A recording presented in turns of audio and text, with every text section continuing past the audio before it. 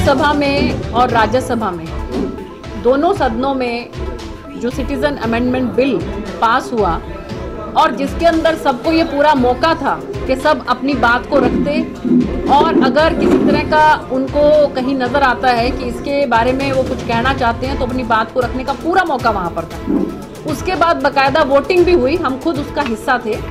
लेकिन इन सब हर तरह की बाधाओं को पार करते हुए जब सिटीजन अमेंडमेंट बिल आ गया सरकार की तरफ, जो कि कॉन्स्टिट्यूशन के तहत सब कुछ हुआ है, तो मुझे लगता है कि अब अगर इसके खिलाफत में या इसके विरोध में कहीं कोई किसी तरह की आवाज़ उठाता है, चाहे वो हमारे विपक्षी दल के नेता हैं, चाहे वो हमारे कोई असामाजिक तत्व हैं, अगर वो इस तरह की कोई बात उठाता है तो इसका मतलब ये है कि उनका भारत के संविधान में विश्वास नहीं है। तो मुझे ये लगता है कि इसी बात को ध्यान में रखते हुए हमारी भारतीय जनता पार्टी ने ये निर्णय लिया है कि सभी नेतागण जो हैं वो सभी जिलों में, पूरे हिंदुस्तान में अलग अलग जिलों में जाएंगे और एक जन जागरण अभियान चलाएंगे, पैदल मार्च करेंगे, लोगों के अंदर जाकर सबको इस बात के बारे में बताएंगे कि सिटीजन अमेंडमेंट बिल जो है वो कितना ज़रूरी है। अभी मैं सदगुरु जी की वो देख रही थी तो कितनी अच्छी बात उन्होंने ये कही कि आप ये बताइए कि कब तक जो है सब कुछ हवा में चलता रहेगा। अगर कितने ऐसे हमारे पास जो हैं, ऐसे हमारे पास डॉक्यूमेंट्स हैं कि जो एक भी डॉक्यूमेंट अगर कोई दिखा देता है तो उसमें कहीं किसी तरह की कोई दिक्कत नहीं है, और जो ऑलरेडी यहाँ पर सिटीजन्स हैं उनको तो दिक्कत है ही नहीं। लेकिन जो बाहर से आए हैं, अगर हम उनसे कोई डॉक्यूमेंट मांगते हैं और वो ये कहते हैं कि हमारे पास कोई, इसी बात को ध्यान में रखते हुए भारतीय जनता पार्टी ने ये जन जागरण अभियान चलाया है। और मुझे लगता है कि जो इसका विरोध करते हैं वो भारत की संप्रभुता के खिलाफ हैं, वो भारत के खिलाफ हैं, भारत के संविधान के खिलाफ हैं। अभी ननकाना साहब में क्या हुआ, किस तरह से हमारे जो अल्पसंख्यक वहां पर हैं उनके साथ ज्यादती हो रही है।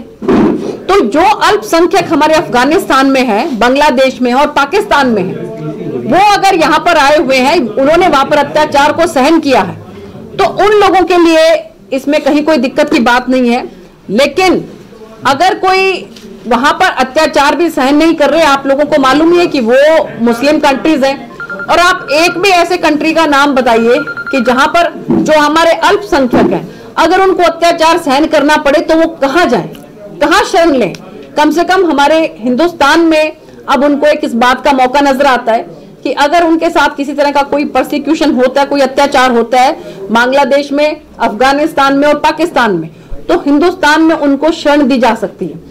शरणार्थी अलग चीज होती है और घुसपैठिए ये अलग चीज होती है। हमें बहुत सख्त जरूरत है इन दोनों को अलग अलग समझने की कि शरणार्थी वो है जो जिनको यहाँ पर शरण चाहिए। शरण किस लिए चाहिए? शरण में कौन आएगा आपकी? शरण में वही आएगा कि जिसको कहीं ना कहीं कोई तकलीफ है।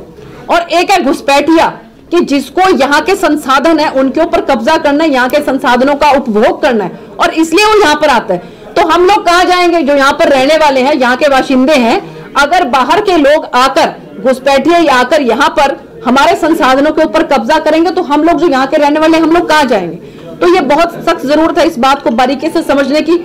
इसलिए जो हमारे मुस्लिम भाई भी यहाँ के पहले से ही परमानेंट रेजिडेंट हैं, जो यहाँ के सिटीजन्स हैं, उनको भी मैं तो आह्वान करूंगी कि वो भी आकर सबको समझाएं इस बात के लिए कि सिटीजन अमेंडमेंट जो बिल है, सिटीजन अमेंडमेंट एक्ट जो है, वो हम सब के हिंदुस्तान के भले के लिए, हिंदुस्तान के नागरिकों के भले के लिए। संकल्प से बिल्कुल पीछे नहीं हट रहे हैं। हमने ये कहा था 2000 के लिए कहा था, तो हमने जो है 2000 किया, और उसके बाद हम धीरे धीरे बढ़ा रहे हैं और कम नहीं कर रहे हैं, ना उसको वहीं पे स्टैंडर्ड करके रखे हुए, हम धीरे धीरे बढ़ा रहे हैं। तो इसमें मुझे लगता है कि कहीं कोई दिक्कत वाली बात नहीं है। अप्रिशिएट करना चाहिए।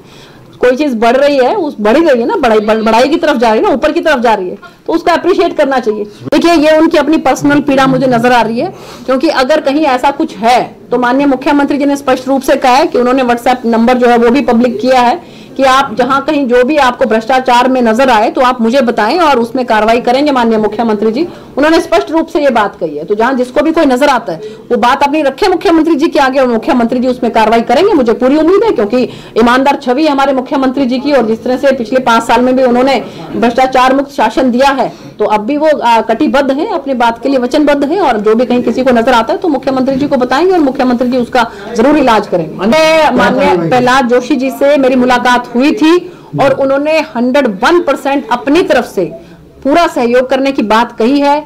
और अब बात आती है कि हरियाणा सरकार में जो, क्योंकि कोर्ट में हरियाणा सरकार ने उसमें तथ्य रखने हैं, हरियाणा सरकार ने अपनी सारी बात को रखनी है, तो मैंने माननीय मुख्यमंत्री जी को इस बात के लिए कहा कि हरियाणा सरकार पूरा सपोर्ट करे हमारे यहाँ के थेड़ वासियों को, क्योंकि सेंटर की तरफ से हमारे मंत्री जी ने बिल्कुल आश्वासन दिया है कि मैं पूरा सहयोग करने को तैयार हूँ।